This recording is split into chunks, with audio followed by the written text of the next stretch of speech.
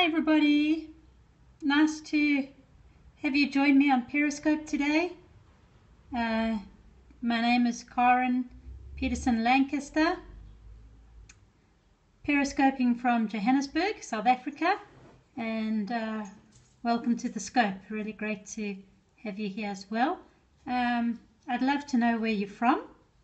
I'm living in Johannesburg in South Africa. It's a beautiful, beautiful day outside. I'll just show you our weather. Absolutely gorgeous, stunning day. Lovely summer's day in Johannesburg, South Africa. So, yeah, as I said, if you've just joined the room, my name is Karen Peterson Lancaster. I'm just going to put the phone down so I can chat to you nicely.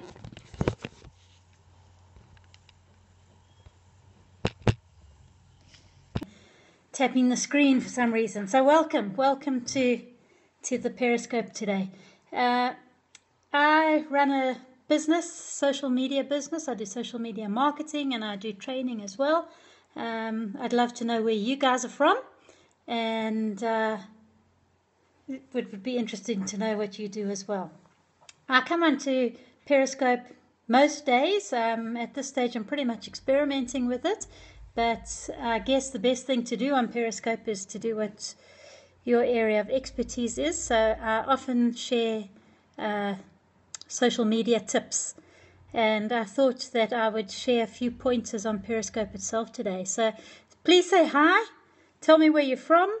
Tell me what you do. And if you've got any questions about social media or Periscope. I do not claim to be the expert on Periscope. I'm really playing with it at the moment.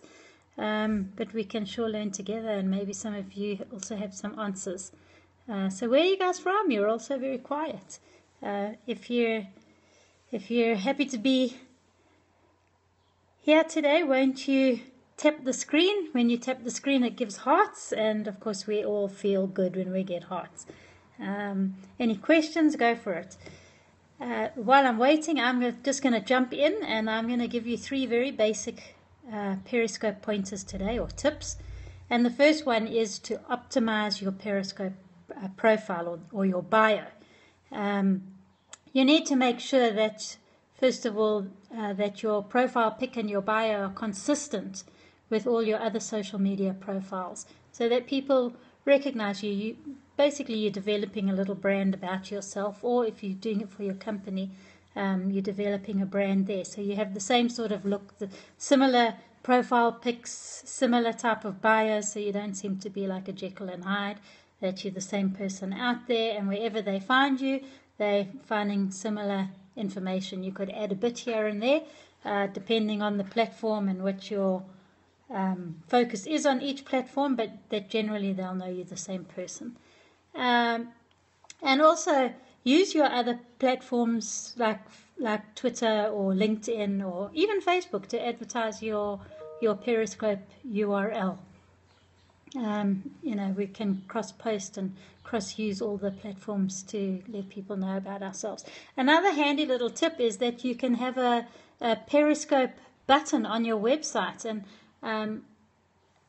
I can actually show you what it's like. In fact, I see mine isn't working because it's meant to shine. I'm just going to turn this down to shine. Our website, this is for my business. It's a Network Explosion website.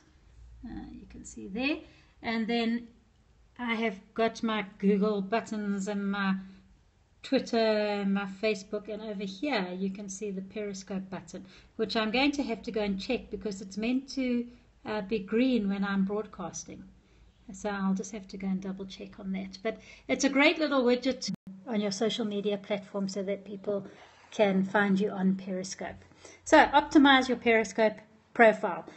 If any of you have already got a button, won't you say yes or say something? I need some interaction from you guys. The thing I love the most about Periscope is that we tend to chat and interact with each other, and this room is very, very quiet.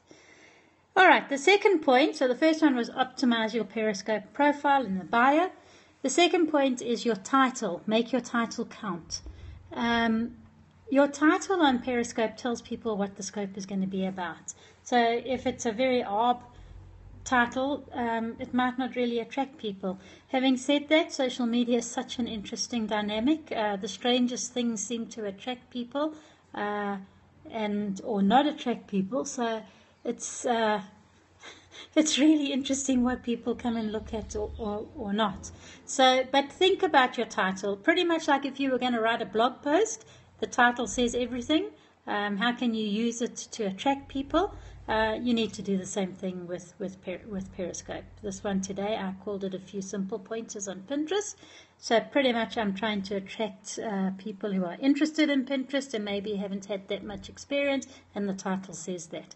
Some people come along and mess around and say having lunch with some famous celebrity, and then everybody comes to have a look and they're just playing around and their friends eating lunch with them.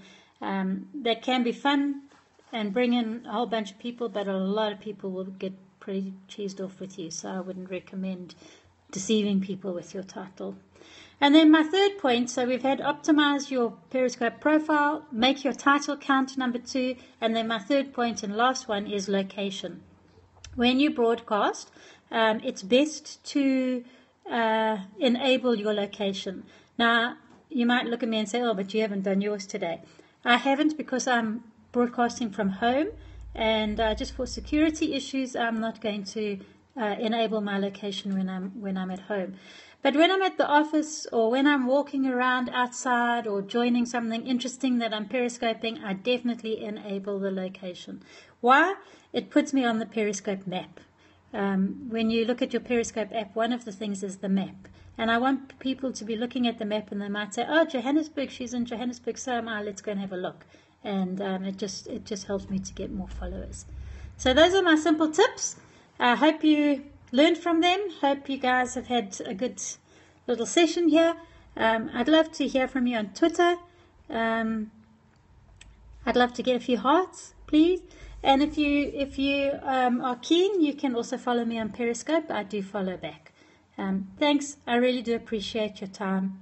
And I shall be back on tomorrow around about the same time, and we'll look for something fun to show you in South Africa. Bye-bye.